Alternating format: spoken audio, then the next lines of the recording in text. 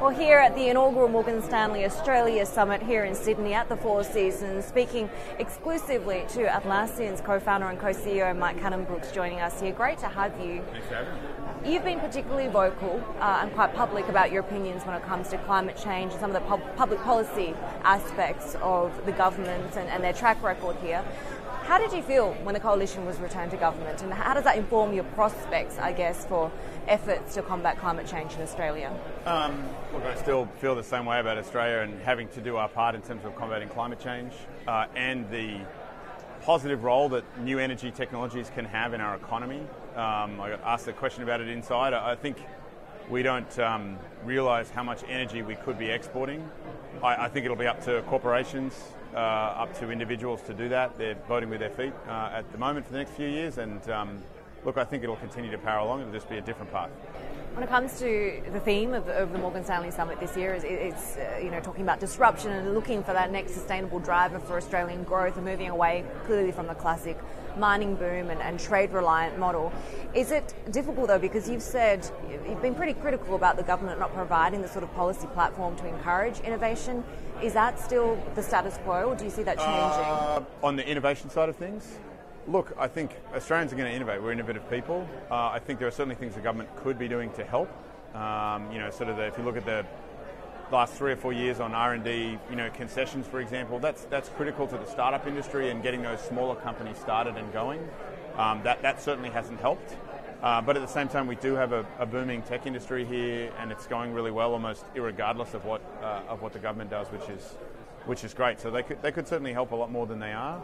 But I think we've got a pretty rosy future anyway. I was looking at your Twitter feed earlier and just encapsulating how far Atlassian has come in 15 years, the pictures of your attendance at the first and most recent Apple Worldwide Developers Conference. Right. It's incredible. How does that play into your activism? Does it kind of hinder it? It obviously gives you more of a profile to be able to address the issues that are important to you?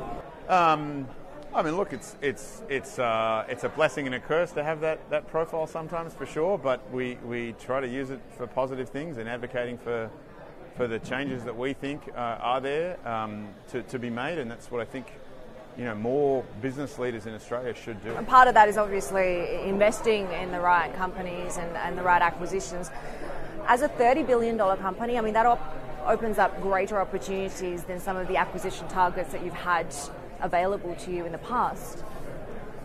Sure. I mean, it would conceptually give us a lot of firepower to do that. But at the same time, we've always been very capital efficient, right? We didn't, we bootstrapped our way to an IPO, right? That was the first institutional capital we put on the balance sheet. So we're highly capital conscious, and the two largest shareholders are making shareholder relevant decisions every day, and we try to focus on the long term and not focus on the things that we could do as much as the right things to do.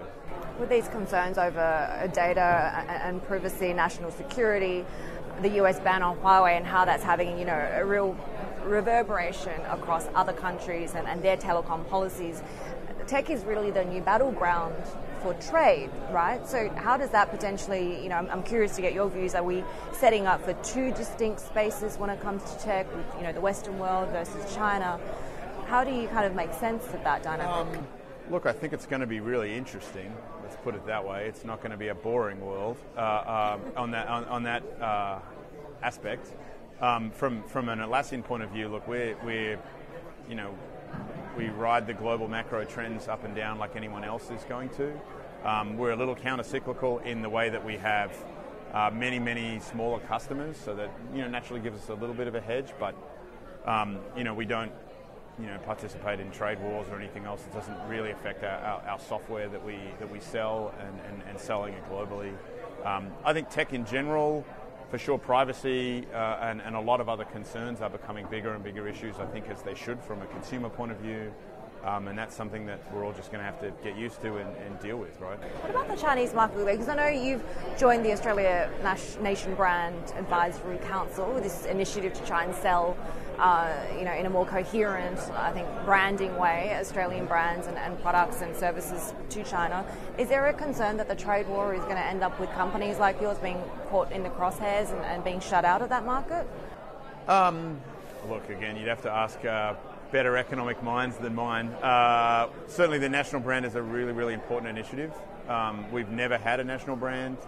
And when it comes to products and services we're trying to sell in China, but all over the world, in Europe, in Africa, and other places, I think branding is really important, and Australia has a lot of phenomenal brand assets, but we do need to move beyond sort of beaches and bikinis and barbecues and things as a brand.